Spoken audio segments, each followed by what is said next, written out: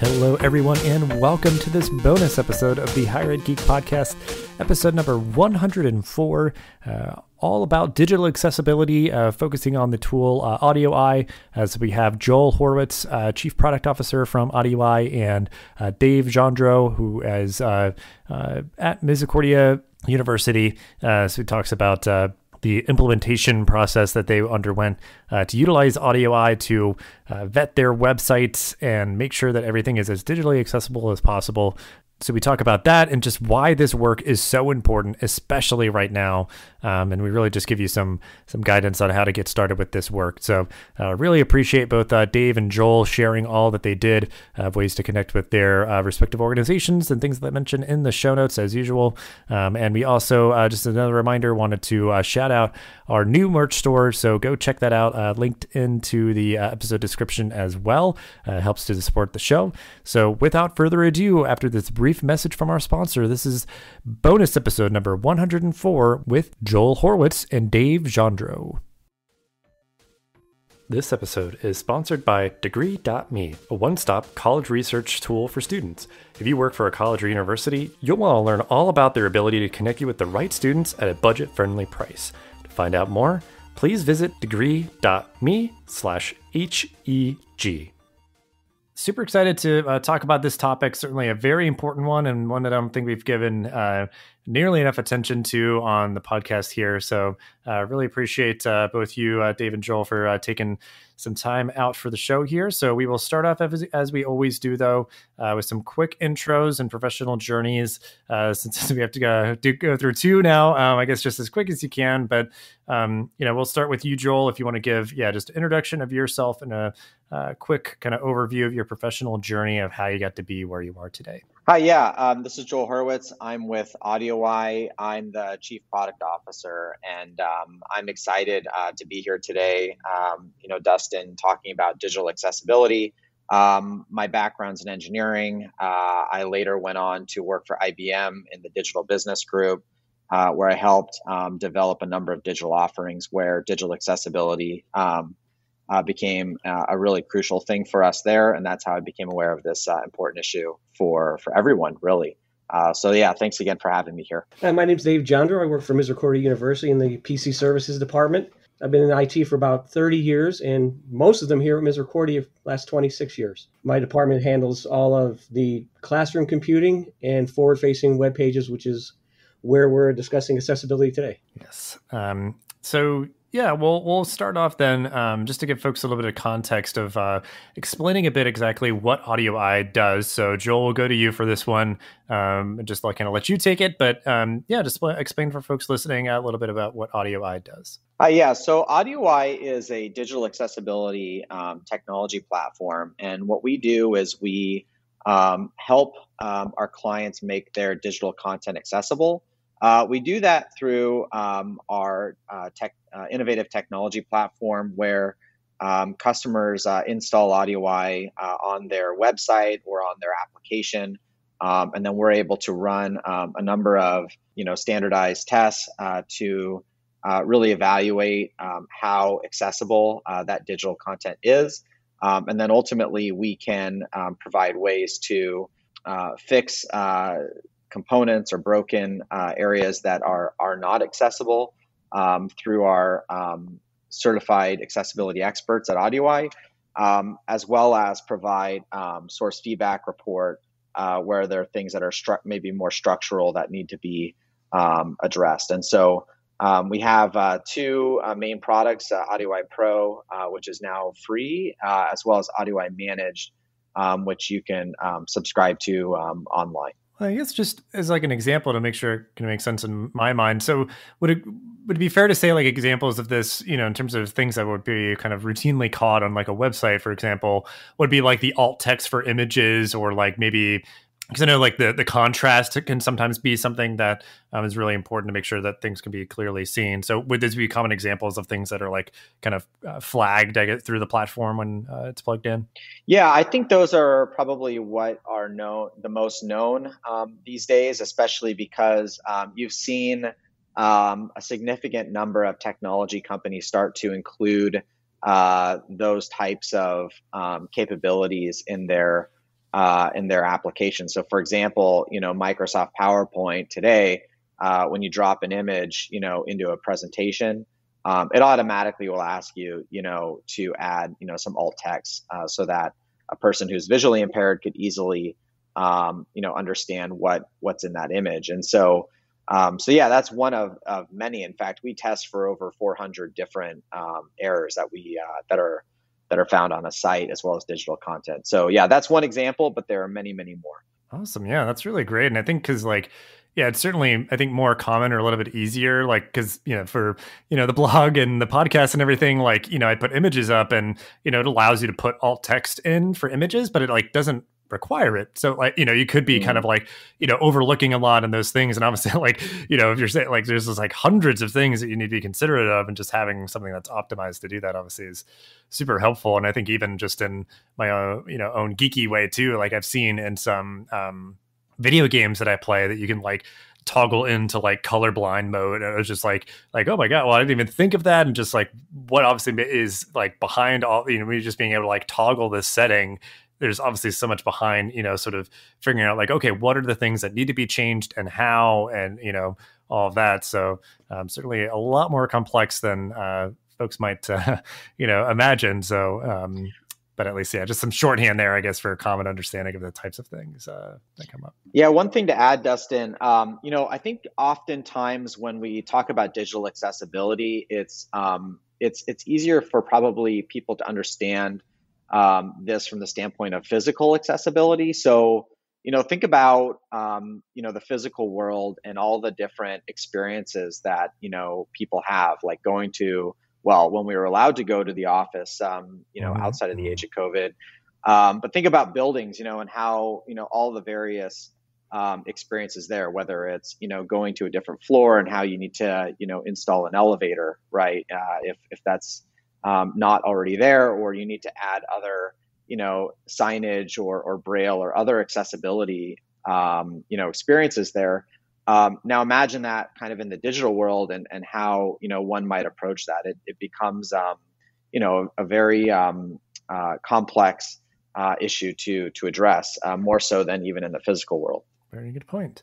So then, we'll kind of zoom in a little bit, since, David, you have experience with your institution implementing this tool. So if you want to just kind of guide us through, I guess, maybe just the origins of, realizing the need, and maybe just the size of the task, and figuring out, sort of what the best way for you to go about, alleviating that would be. Well, Misericordia is built on charisms of mercy, service, justice, and hospitality. So accessibility kind of fits right in. And from the very beginning of our web experience, we've always did our best to make it as accessible as at that point we thought possible. And then moving forward through time, you took more and more effort to make it accessible, to the point that you're required to bring in somebody else to really get at your site to the level of accessibility that is proper for being a good citizen. And we had the opportunity through our web partner, Final Site, that we approached them and say, listen, we're really concerned about the accessibility of our webpage, considering the litigations that were headed toward the academic environment. So Final Site actually partners with AudioEye. So it was very simple from our web partner right into to have AudioEye manage our website. And it's like Joel said, it's as simple as just dropping some code and let it go. The process originally took about 3 months to have AudioEye look at our site and then turn it over to us to manage and fix things that AudioEye wouldn't have access to, like some of our user content. We recently launched a new web page in July, and we're in that process again with AudioEye. We're nearing the end of their look at it, and they're going to turn it over to us, which I think we can start accessing our content now to fix.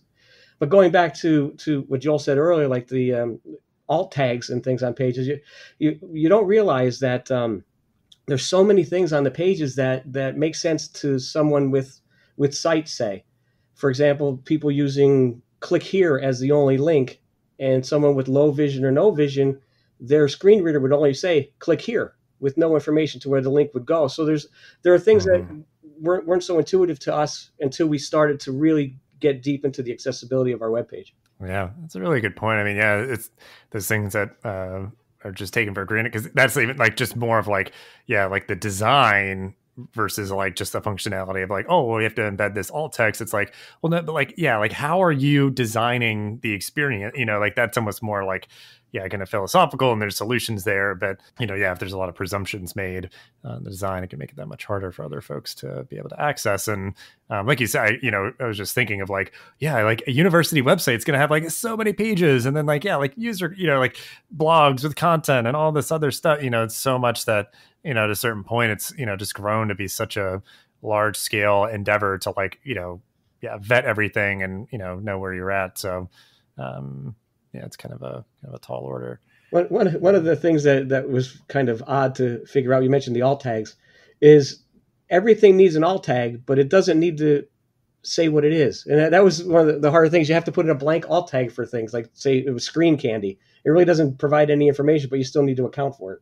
Well, yeah, because I guess it's just like when I've done that, it's like, you can just say it's kind of like a decorative image. Like it's not, it's like in a kind of a course environment or something, because it could be like, oh, well, this is like something that's pertinent to, like what's on this module page for your course that you need to learn. And sometimes it's just sort of like, essential of like, B-roll or something, like it's just kind of like, set dressing or something. But I don't know. But yeah, it's so complex. And I mean, I'm sure we could spend a lot of time on this, but I'll kind of just move us on to my next question. But and we'll start with you on this one, Joel, of just, and we'll go to both of you to kind of speak to it. But starting with you, Joel, big question, so take it as you will, but why is this accessibility work so crucial to invest in, especially right now? Certainly, there's a lot going on. There could be a lot of competing priorities, but what to you makes this work so important, especially right now? Yeah, I mean, if you and thanks for the question. I mean, if you look at the latest CDC report, 1 in 4 Americans have some form of disability.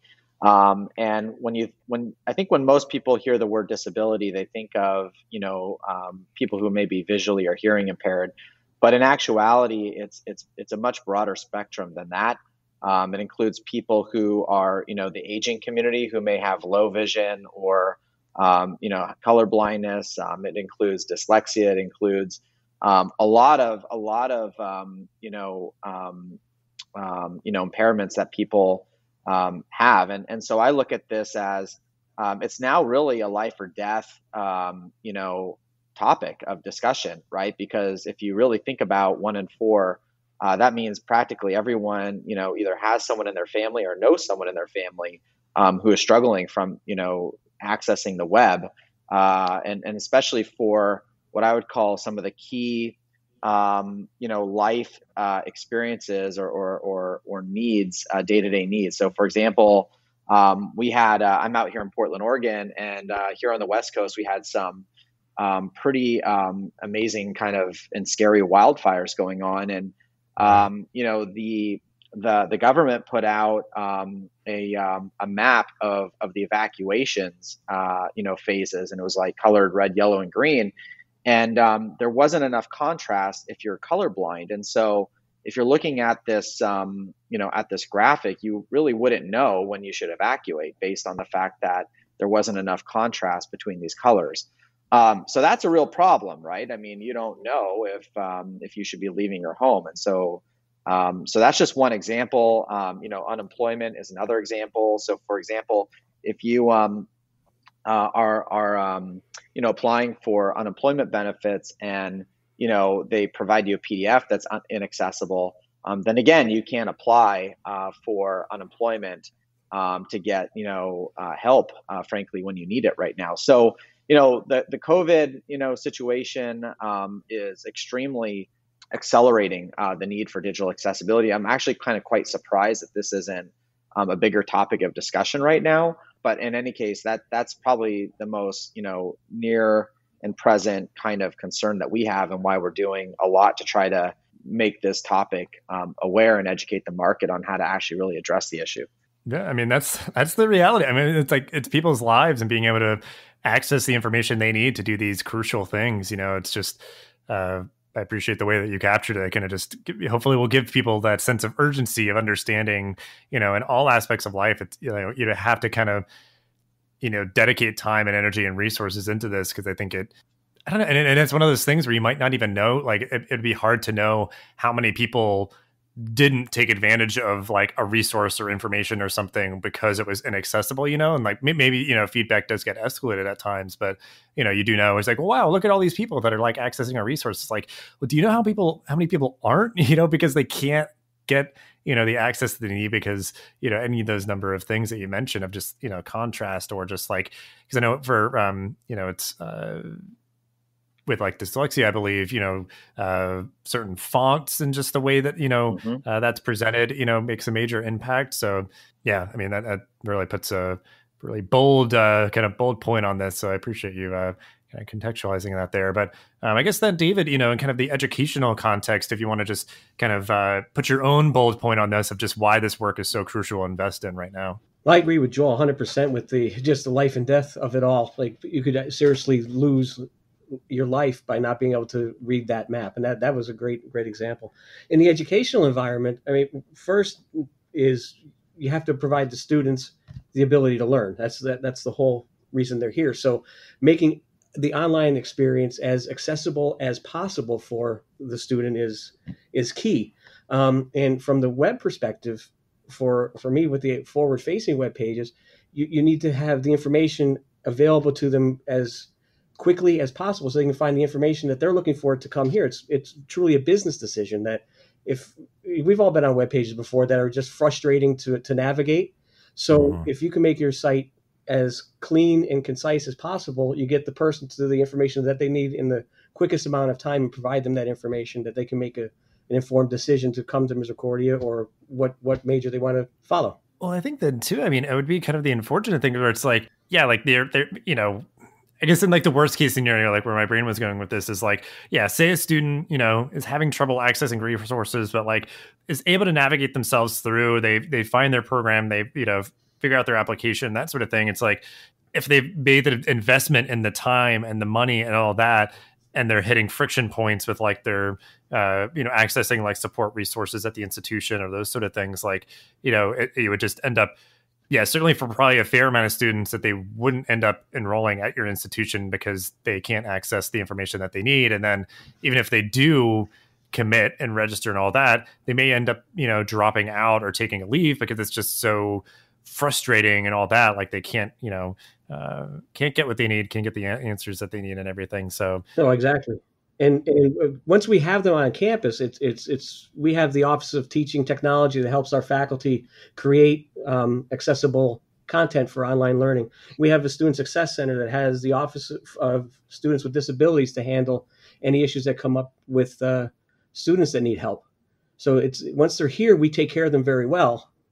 But the main thing with the main EDU webpage is getting them here. Yeah, on that point, I mean, that's great to hear, David, that you have that resource center available. I mean, that's another thing, just getting that rapid feedback and being able to help folks. And so one of the things actually that we also do is we provide a help desk via our accessibility toolbar on the site. And so a lot of times there may be things that aren't necessarily obvious, right, to people designing the content or the site. There is some subjectivity there, as we all know, in the creative process. And so it's really good, I think, in general, to always have a feedback loop. And so I think that's kind of thinking through, like I said, the digital kind of experience and what it sounds like, Dave, with your center there. How do we reproduce that, or how do we recreate that experience online in the digital world?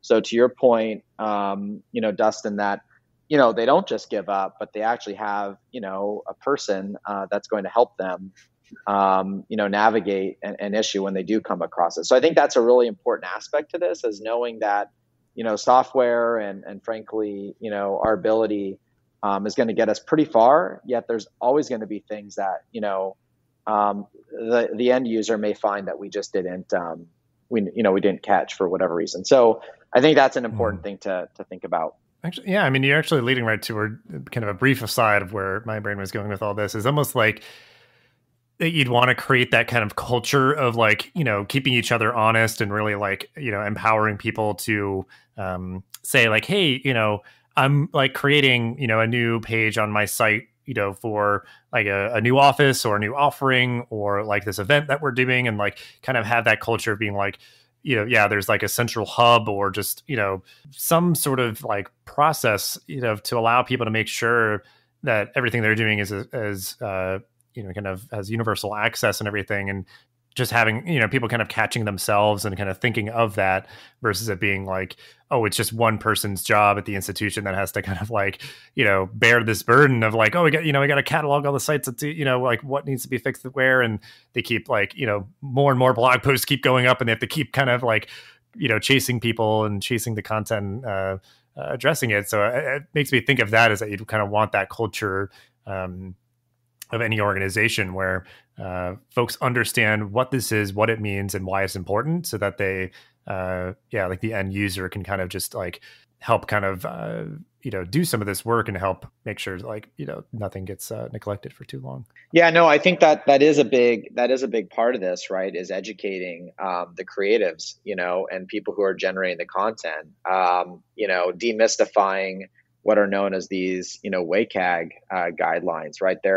They're actually somewhat complex when you go in and read about them. In fact, there's even certification offered by the IAAP, which many of the folks at AudioEye have, taken, tested for and passed. And so, but when that's not your, main job, right, so to speak, and your main job is creating and delivering, education, right, and educating people. How do you make this just part of the fabric, as you said, part of the culture, so that, people are not seeing this as like, an extra step or like some sort of hurdle that they have to get through. But instead it's like, well, of course, this is just how you create content now. And the technology platform should really, help with that, not inhibit that. Right. Well, I'll go to Dave for this next one, because I guess I know I'll just kind of give you kudos, because I know you spoke towards the beginning of this of just kind of this work that you've been doing, felt like it really was like just embedded in your institution's culture. So it kind of felt like a natural progression to, really invest in this. So with that, maybe if there's advice that you have, to give other hired professionals who realize they may have some work to do here, of, whether it is trying to kind of cultivate that culture, or how to kind of, rally support if you need it, from other stakeholders. But yeah, just any advice from your experience to other higher ed pros. First and foremost, educate yourself. Know what you're looking for and what needs to be done. Like Joel said, the WCAG it's so complex and difficult. Like some things you won't even understand. It's like, what am I doing here? So if you can embrace it and grasp it and educate your users. Now we're lucky enough here that, like I said, it's part of our culture. So the process that we have for updating web pages, we're distributive. So we might have 150 active users, and they're all interested in, is this accessible, and make sure it works right. But it comes to a clearinghouse of me and a colleague. So we're not just putting stuff up on the page and fixing it later. It kind of comes through and gets pushed out pretty accessible. There's you miss some things, and if you can't educate yourself, or you don't have the staffing, just get a professional audit, because that'll really show you what direction you're headed in with your accessibility, whether it's a good audit or a poor audit. At least you'll have an understanding. And I guess, Joel, just really quick, I mean, any thoughts that you have on this of just, I guess as much as you're aware of like kind of working in the education space through AudioEye, just any advice that you would give, about utilizing a platform like this and trying to, implement something that might feel like it's sort of like, I don't know, an additional thing to do, like it's, it might seem like it's sort of like insurmountable, but I guess, yeah, just any advice about this work from your experience. Yeah, I mean, I think what Dave said is absolutely true. I think the first step is getting, it's like kind of like in the Air Force, they teach you this idea of the OODA loop, right? Which is, to observe, orient, decide, and then act, right? And so, I think it's really important to observe, what your culture is like today. And, you've seen examples of this in the higher education where, large, well-known universities like Harvard or MIT or Berkeley have, received, have been sued, frankly, for lack of accessibility. And, some folks respond to that by, for example, in Berkeley's case, by taking down all of their content. Other folks have tried to, appeal to the court and try not to, make their content accessible. And others have done, have taken steps to really embrace digital accessibility and think about, in the case of what, Dave has done here is in terms of, really creating a sustainable culture of accessibility. So I think the first part is just to observe kind of like, how are you kind of set up and what's kind of your belief system, right? In terms of how this should look like.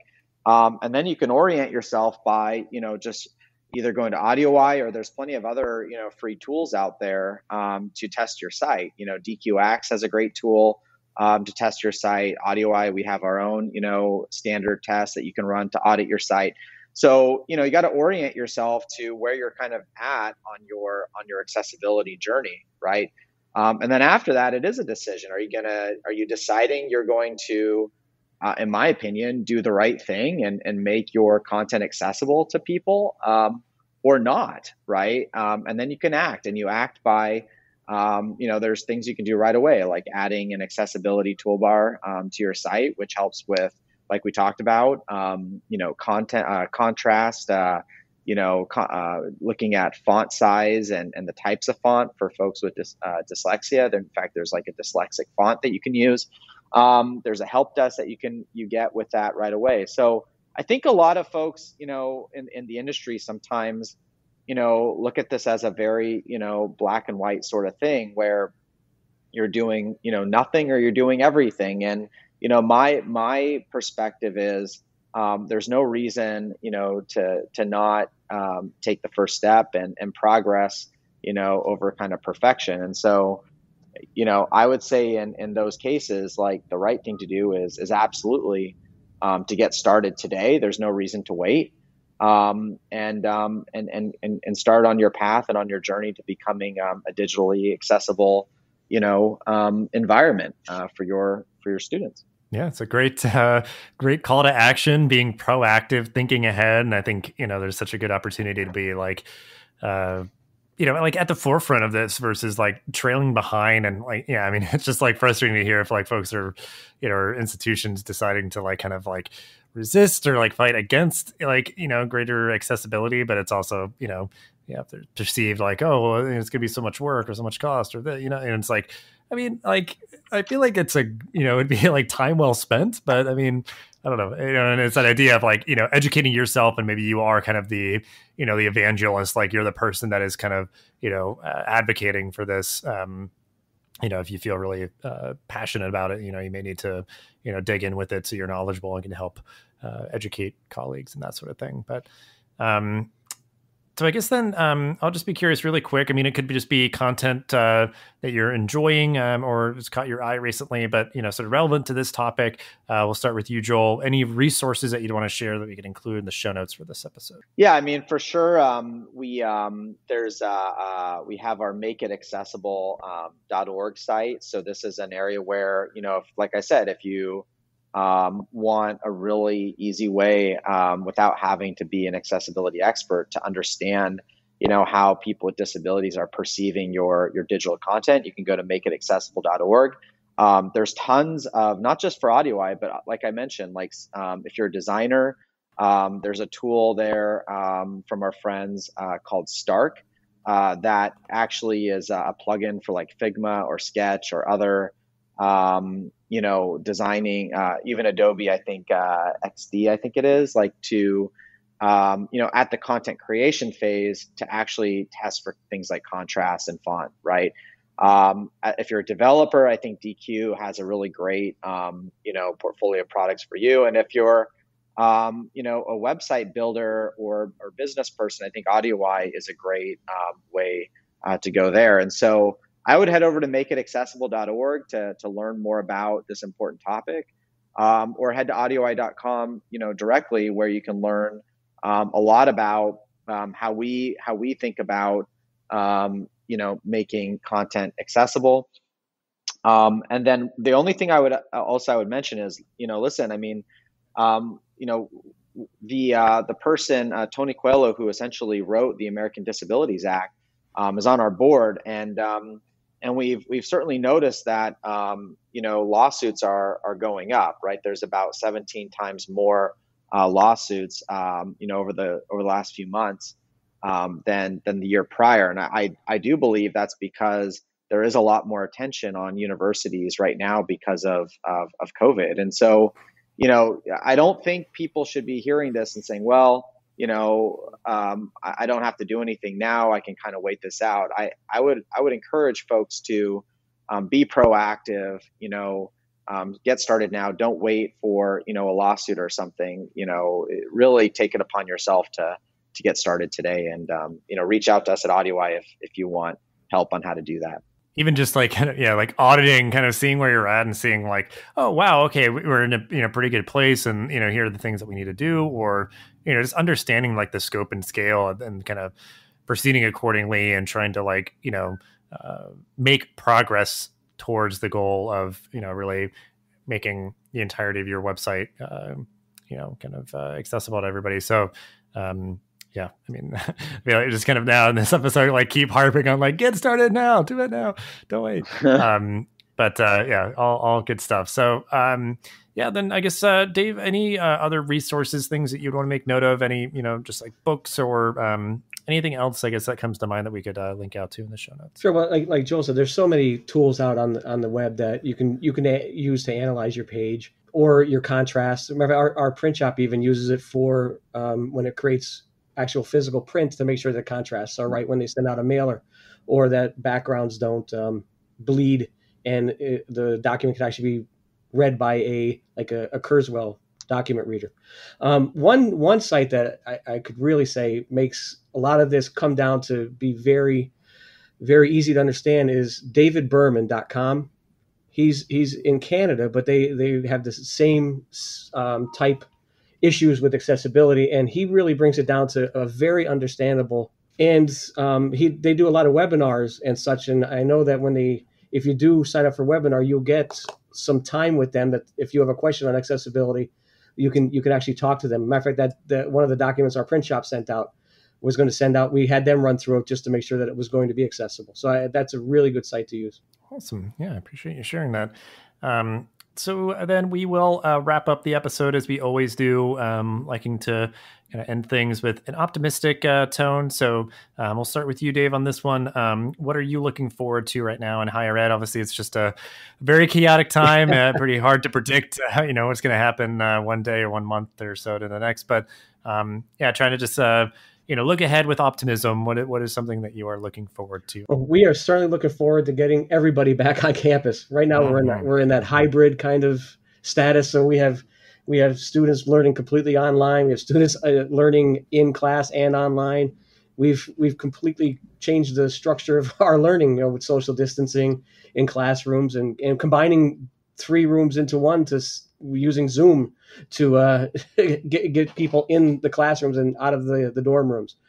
So I really hope we can get back on campus and have that normal collegiate experience. Absolutely. And then, Joel, what are you looking forward to in higher ed? Yeah, I'm, I look at it as I'm really excited because I hope that, where we're going with digital accessibility and with higher education overall is providing even more access, right, to education. I think that's the biggest thing that I get excited about is obviously, we're all doing our best to make the most out of, what's been going on here.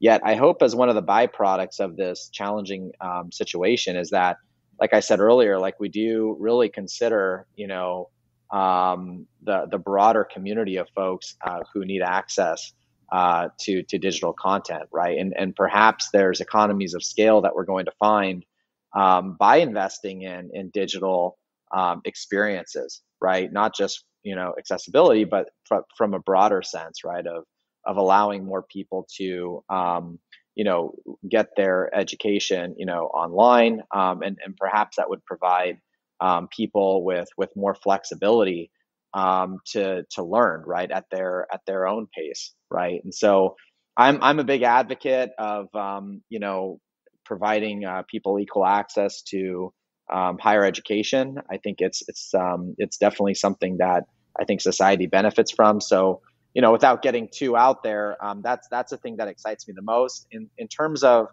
what we're doing over here at AudioEye, I'm also very excited with the progress that we're making, frankly, with machine learning and AI. I mean, we've automated, tens of dozens of, errors that you find on a site now with our technology stack. And so hopefully, we're able to continue to innovate in this area so that we really can, lower the cost and make it even easier for people to make their digital content accessible without having, like I said, to be, an absolute, expert or developer themselves. So that's where we're headed as a company, and I think that's, that's something that gets me very excited with what we're up to. Yeah, absolutely. And thank you both so much for the time and for sharing all that you did. And I think, this work is just so important and so crucial to kind of just help kind of realize that goal and kind of,